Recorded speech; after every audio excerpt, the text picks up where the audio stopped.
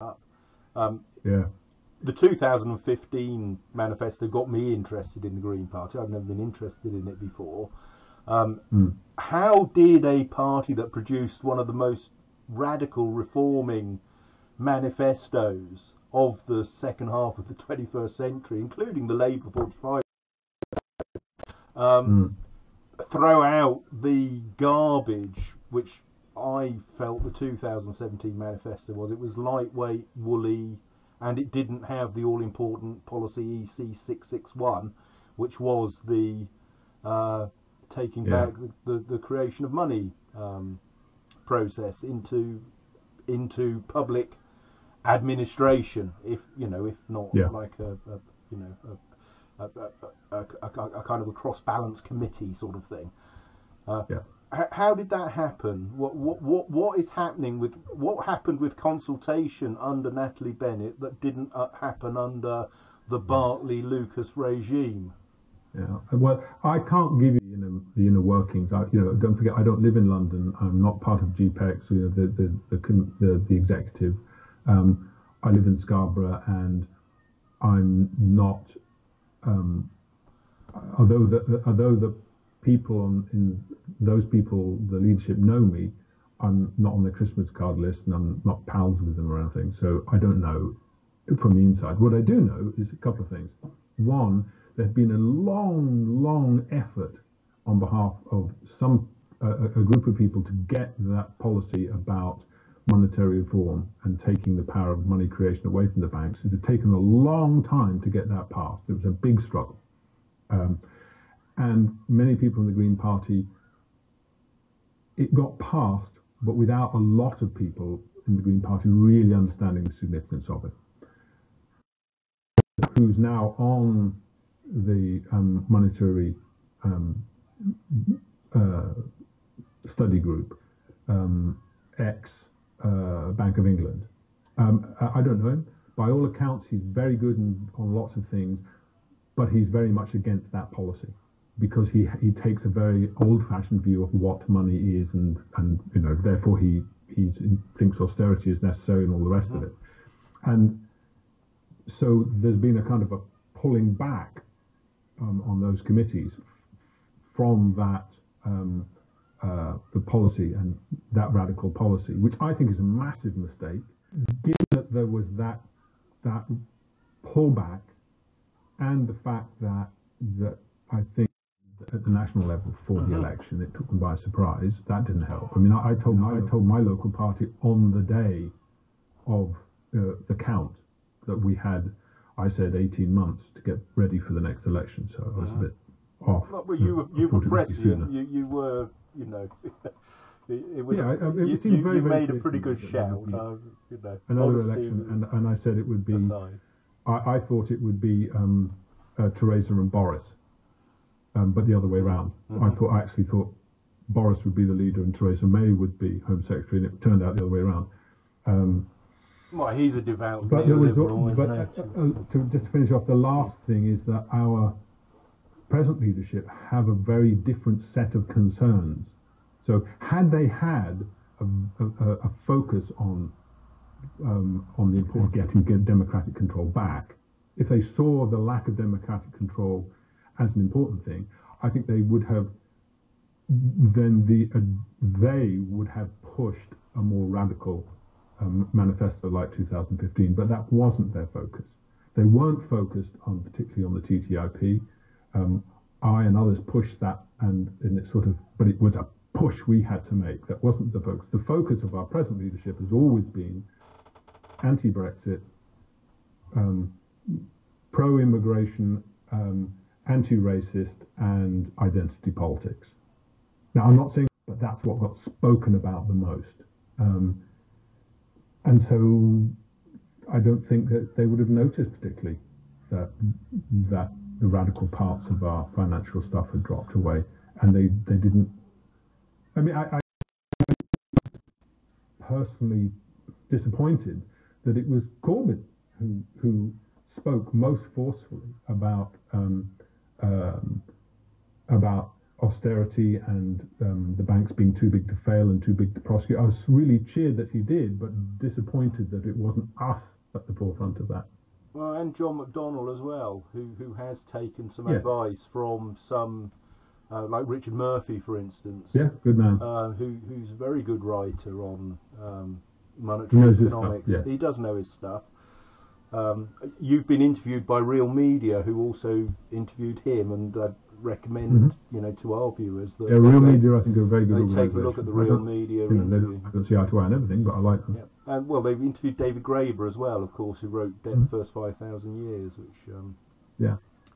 So I mean, we do need to get to grips with what it isn't, and I do think if the Green Party doesn't, if ever that policy of taking control over money creation away from the private banks, if we lose that, then it's a matter of political pedagogy, really, David, and your writing is so brilliant, illuminating these sort of dark corners of stuff. You know, the thing that bothers me is, amongst many, is the endless stuff about, have you costed this policy? Have you got a balanced budget?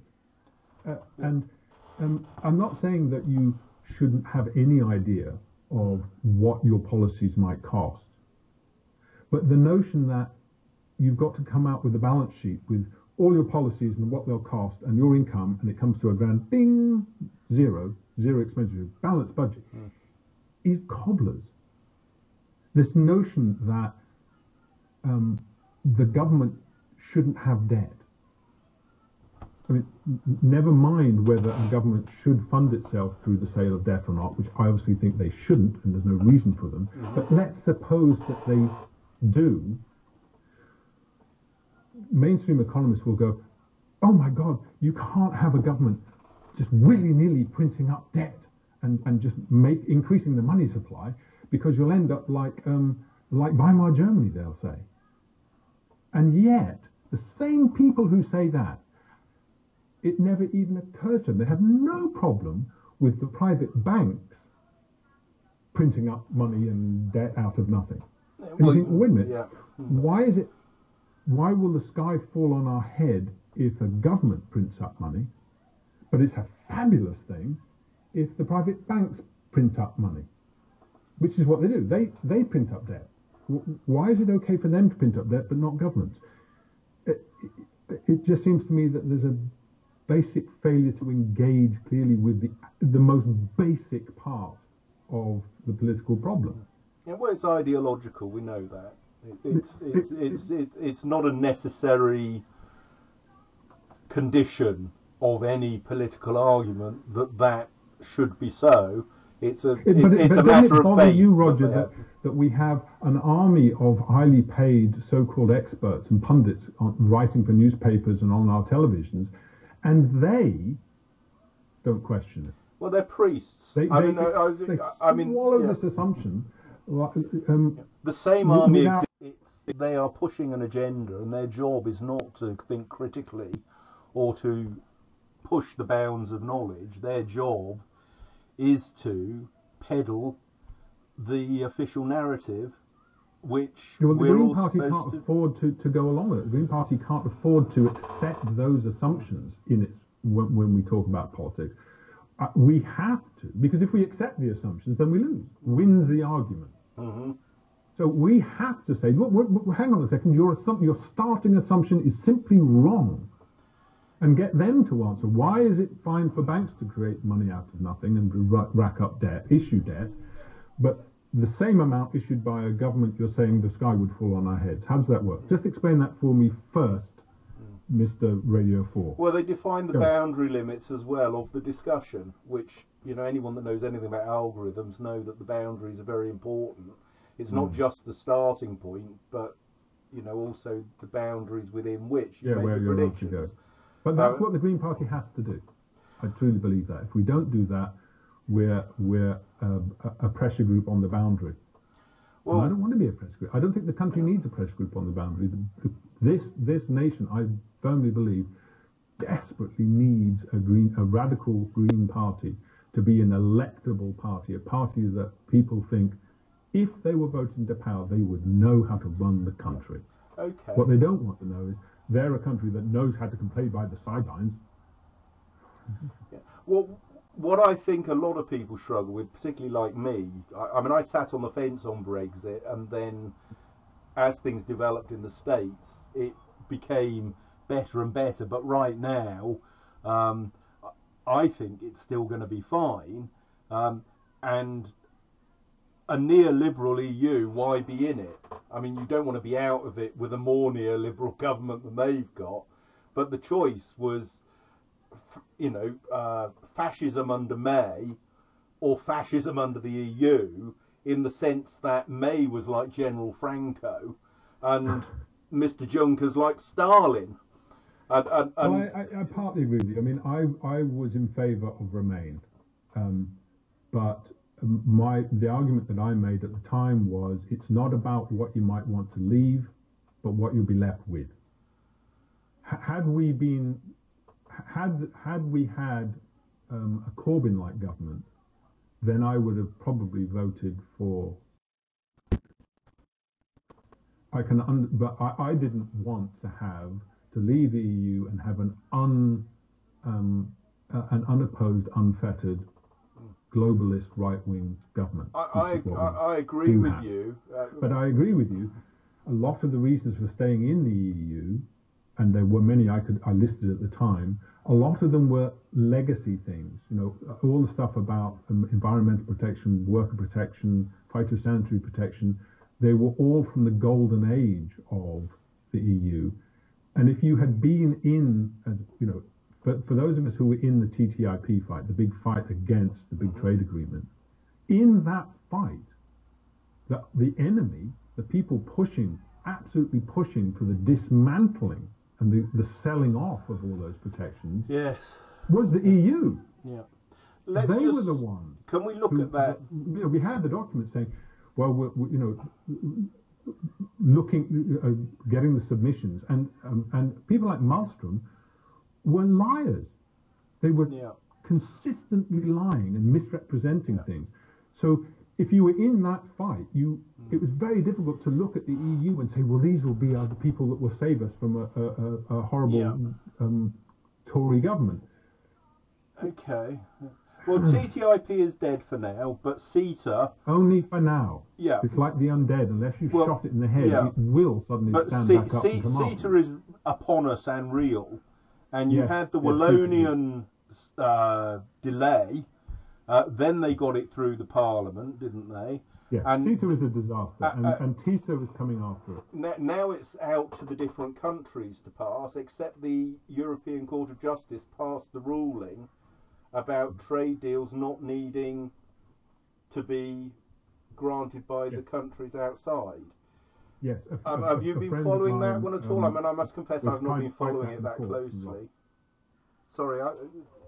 So have you been following that one, David? Because I'd quite like to know. Yeah. So what's going to happen with that? Is it going to be something which Britain is bound to after Brexit? Well, assuming Brexit we will happens? be bound to it under the what do they call it? The Twilight Clause or whatever it is, Sunset Clause. Yeah, we will be bound to it as far as I can see. I mean, the thing about the laws surrounding that is they are essentially making it as they go along.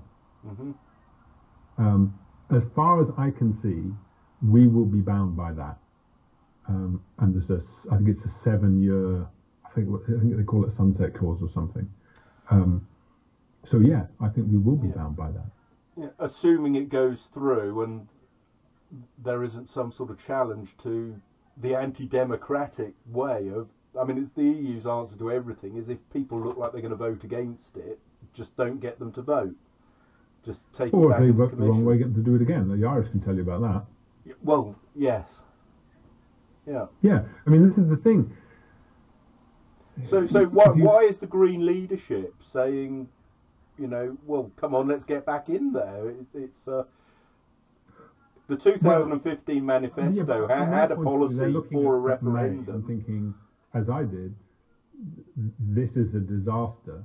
At least there are safeguards in Europe which they haven't dismantled yet, and won't be able to dismantle as easily as they can dismantle things that are just UK law. Do you, I think it probably is true, but it's a vain hope, I would say. Weak argument, I think.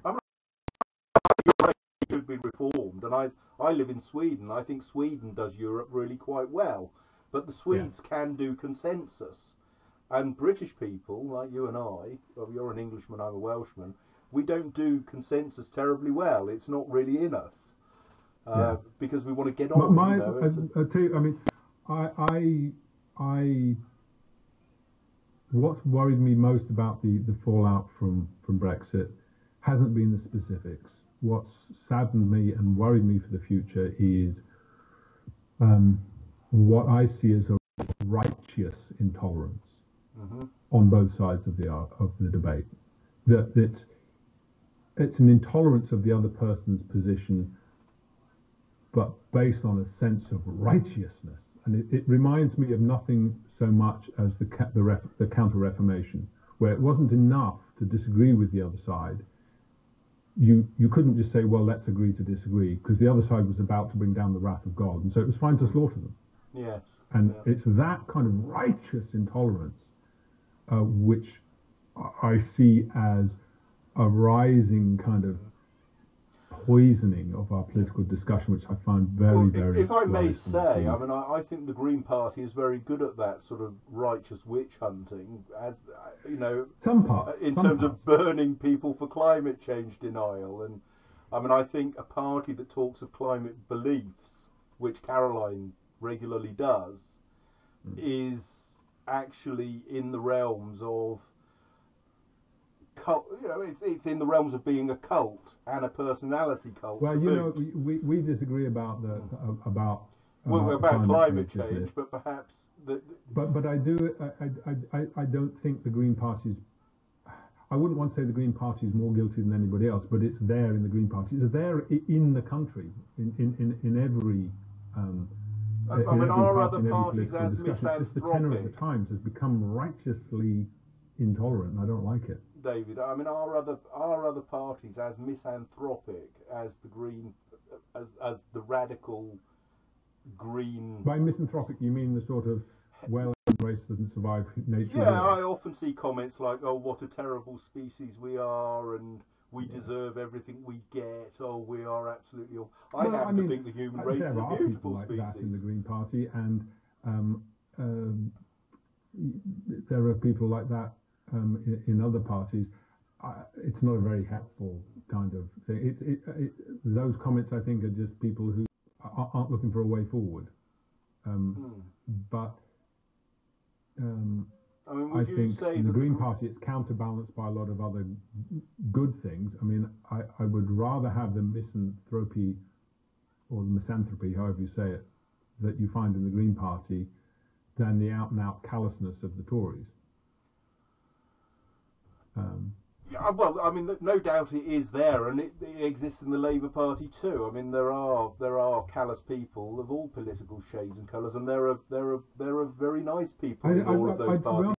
Which is our problem. I think our problem is a number of very, very difficult debates, and I think this is kind of a systemic, which I think is hurting us. I mean, would you say that debate in the Green Party is more binary than it ought to be for a correct sort of pedagogical approach to a scientific matter such as climate change? I don't know, to be honest. What offers, we don't have. I don't see as much debate going on as I'd like, and like leadership, it's would difficult. you debate, say, Piers Corbyn about climate change? I mean, we could host a thing, and you two could discuss climate change, and he's a full-on what you would call denier, what I would call. I'm not sure. Is he a denier? I think he just says that there are different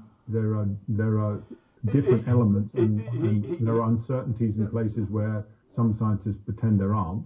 I think that Piers feels that the CO2 AGW hypothesis has been proven, has been falsified by evidence already.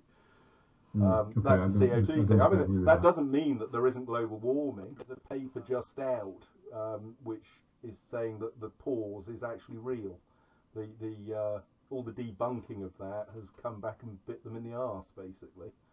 And the pause is actually, even Michael Mann, the famous hockey stick man, has apparently begrudgingly admitted that less than optimal in their But efforts. I mean, there's no doubt about that.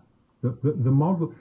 Yeah, but the pause is the thing, David. I think when scientists got pushed into pretending they were more certain about, more accurate than they were, perhaps for what they felt were good, I think that was a mistake. It would be much better to say, look, the models do have problems, and there are areas in the models which are really unknown. I think you're much better to be honest about that. Well, I mean, the East Anglia thing was swept under the carpet very quickly. Is not wrong, and that the risks of taking the other view, that saying, well, because we're not really sure about this, we should pretend that we should just say, well, maybe we don't need to act on it. I think that's wrong. Well, I saw a cartoon which I quite like, which I can't reproduce for you, but essentially it said, imagine a lower energy using, lower polluting, more economically just world, because we thought that this would be the answer to climate change, and then found that we hadn't needed to because climate world wasn't true. Wouldn't that be dreadful?